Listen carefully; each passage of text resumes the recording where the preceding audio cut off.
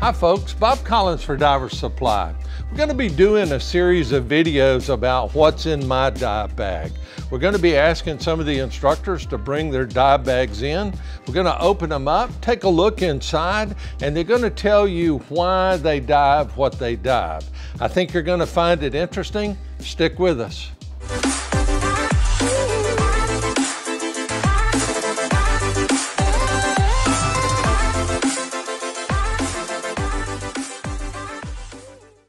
So this is some of the equipment that I use as a norm, and I'm going to kind of walk through it and hopefully try to keep this video short. Yeah, right. But I'm going to try to keep it short and give you some of the main reasons as to why I dive what I dive. And so I'm going to start right here. This is a compact 80 steel. It's a high pressure tank. I really enjoy diving the 80s because they're short. I don't have to worry about them bumping me in the back of the head or top of the butt if I move it up or down in my BCD. Also, when I'm out diving in the ocean, then I'll use a Steel 100 of the same type and configuration. Okay, so mask. The main mask I use is an Edge panoramic mask. And this pano mask is, for me, something that I've dove for years. I started out with the old Aqualung Panavision mask that I dove in the Navy. And this is a similar mask. I like the wide view. I like the black skirt. It gives me kind of a ball cap, bill sort of protection from the sun when I'm out diving. This one actually has a purge valve in it that I'm used to. A lot of instructors poo-poo purge valves. I like them. And of course, I've got my snorkel on here. Now, this is a Tusa snorkel. It doesn't have a flapper valve in the top of it. But one of the reasons I like it is it's got a quick disconnect right here, so I can take it off and then I can put my mask in my mask box. In addition, this is a very flexible snorkel, so easy to not get beat up or broken in my dive bag. As a backup, I usually keep, this is a nice 2-lens mask by Aqualung, and I kind of enjoy it, and it's called the Impression, and nice piece. I always tend to put these Velcro strap protectors. It makes it easier to get on and off, and of course when I'm teaching, I do a lot of mask removal and replacement. Now, I just pulled out my booties, and I'm kind of particular about my booties because I prefer a booty that actually is more of the shape of my foot than just a pointed dart. And because I've got a relatively big foot, I prefer a booty that's extremely comfortable, and I guess the word would be anatomical. So this is the Aqualung Super Zip Ergo, and got my little name back there on the back. And I really like the way it zippers up, and then it's got a Velcro closure to help keep the zipper. Now, I'm gonna show you something on my wetsuit that I prefer. And of course, my wetsuit tends to come down over the top of my booty. So kind of like that. Now, in the pool, I like a really lightweight fin and one that doesn't give me any leg cramps, that sort of thing. This is a little older fin. It's called a Maury's Extreme, and it's got this little bendy piece in the middle.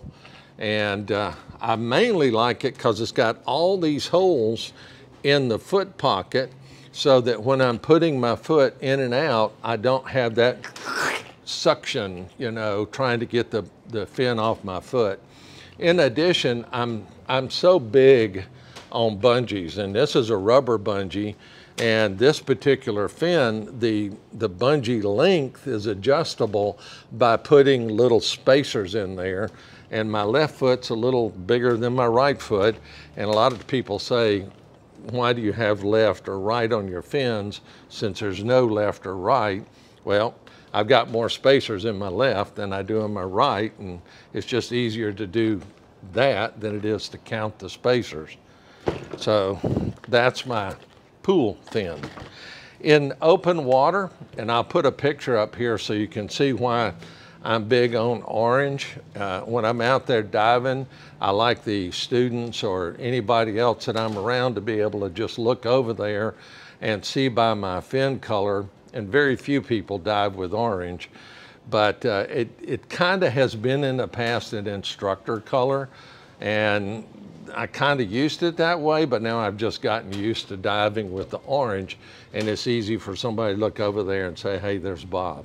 Down in my dive bag, I also, and I'll get to this in a second, I usually keep a spare gauge because I dive with a console computer, and if it ever failed, I'd like to be able to just reach in my bag and pull out a gauge. So I do that. To take a look at my regulator, I use the Hog D3. I like it because it's environmentally sealed. It's got a turret on it, and I do dive with a yoke, not a den.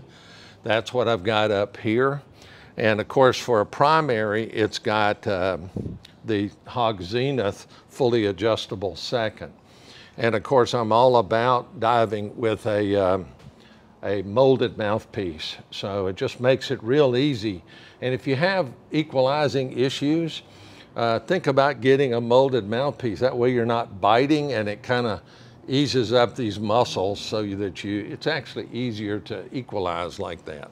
So I also, for my reg, I dive a Aqualung ABS. It's a side breather, and the reason I use a side breather is that if I need to present an octo, this is already in position in my hand to pull loose and present to somebody. I don't want to have to think about turning it one way or another. It's always in the right position no matter what. In addition, I use a magnetic octo holder because, again, as an instructor, and you can kind of hear this, you disconnect and reconnect your octo a lot. And so come on down and take a look on this other side. I like the colored braided hoses. It just, again, when my students see this stuff, they identify the inflator hose, and that's, of course, connects easily to my inflator here. For a dive computer, or one of two dive computers, I utilize the Atomic Cobalt 2. And some of these have had kind of a bad rap. I've really enjoyed mine. I love a color computer, and it's easy to program, it's easy to work through. So I really enjoy my console Cobalt. And it's easy just to kind of work down, hit it, and I'm done. Now, on my right wrist, I utilize an Aqualung i200, and the i200Cs have the Bluetooth connection now. And and I put them on a NATO strap, so in case a pin broke, I'm not going to lose my computer. It's still held on by the other pin in the strap, and that's the benefit of a NATO strap per se. So I'm going to shift over, get this out of the way, and take a look at the BCD. Okay, so I've gotten a lot of questions about what kind of BCD do I dive, especially since I've been doing a lot of these videos on different types of BCs. I'm a big fan of the hybrid, and I actually own two different ones. This is my Aqualung Axiom. Had this for a couple of years, and it's the standard Axiom. It's weight integrated, of course, very easy and light to use. It gives me proper positioning underwater, and if you look for the video about diving like a fish, I'm big about that. And of course, it's got a right shoulder dump, which I really enjoy. It's got a quick release tank strap on the back. It's got trim pockets back there, that sort of thing. And it's extremely comfortable and easy to adjust. I've got a right pocket here. That's where I keep my little underwater maraca, and actually just a piece of PVC pipe with two end caps and two stainless steel nuts inside of it. So works pretty good. Then on this side, I keep a small Aqualung knife, and I like the titanium because I don't have to worry about it rusting or anything.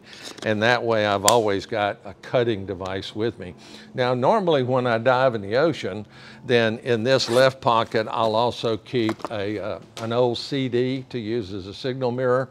And I can also, you know, put down here a pair of EMT shears, which cut through a metal fishing leader or whatever. And it just, sometimes the knife won't cut through some of that stuff. So that's a reason I use the Axiom. Up here, I've got hanging a 1,000 lumen compact light. And this is just a simple twist on, twist off compact light. And this one's made by Hog. And very simple, it uses a rechargeable battery. They're inexpensive. And it comes with a cord on it, but I take that cord off and put a clip on. And because it's a twist on, twist off, as I get ready to go in, I just twist it on, leave it on for the entire dive. And then when I get back on the boat, I turn it off. That way I'm not unscrewing it by mistake underwater, which some people end up doing. So that is my BCD. Now I'll move on to my wetsuit. All right, so the wetsuit, you know, it's kind of our scuba underwear, and underneath this I wear a pair of like compression shorts. I like the Scuba Pro or Neosport neoprene 1mm shorts, not the ones that have the pocket, but just the regular shorts. And sometimes, most of the time, I'll wear like a rash guard shirt that Aqualung, Scuba Pro, Maury's, all of them make them, and I'll wear that underneath. Now, this brand is actually a brand called Waterproof. It doesn't mean it's waterproof, it's just the name of the brand. But the features that I like about this particular wetsuit that make it super popular to me is that I'm a big fan of the neck zipper. In case I get a little overheated, I can just unzip it, pull the collar out a couple of times, get some water in there and cool myself off, that sort of thing. I like the way the stitching is glued on the inside and double stitched on the outside. The arms are anatomically pre-bent, as you can see here, and it's got some tough elbow pads on it. One of the other big things that's big for me in a wetsuit is I love zippers. And zippers for me with inner seals, let me reach in here and grab it.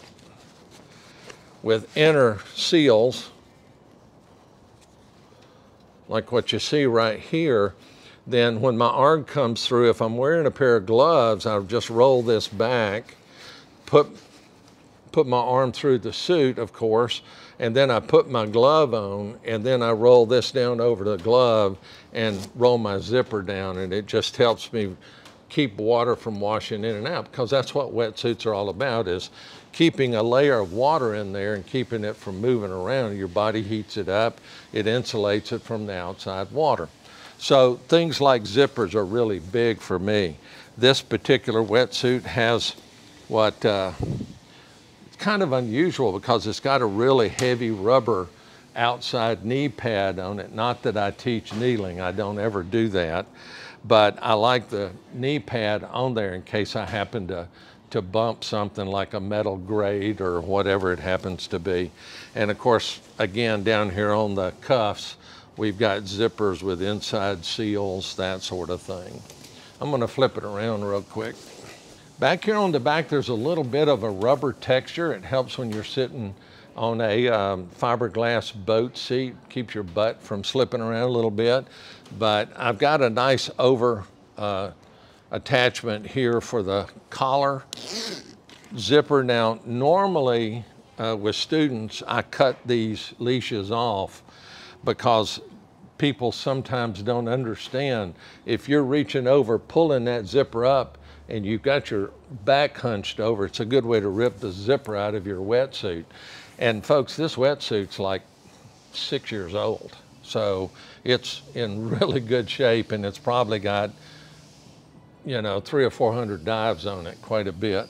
But when we look at the zipper here, one of the most important things in my opinion is inside the zipper there is a water dam. And this water dam is actually as thick as the suit itself, so that when it's zipped up, if water comes through the zipper, it hits that seal and it doesn't hit me directly in the back. In addition, you're going to see that this has got texturized inside, and the reason it's texturized like that is so that, again, it stops water from moving around so freely. And such a great wetsuit. So that's a look at my BCD and my dive gear and my regulator and all my stuff that's in the dive bag. I don't know if you noticed, but I'm big about a mesh dive bag. Mine's got wheels on it. I don't like carrying stuff on my shoulder. I just grab the handle and wheel it out to the boat or whatever.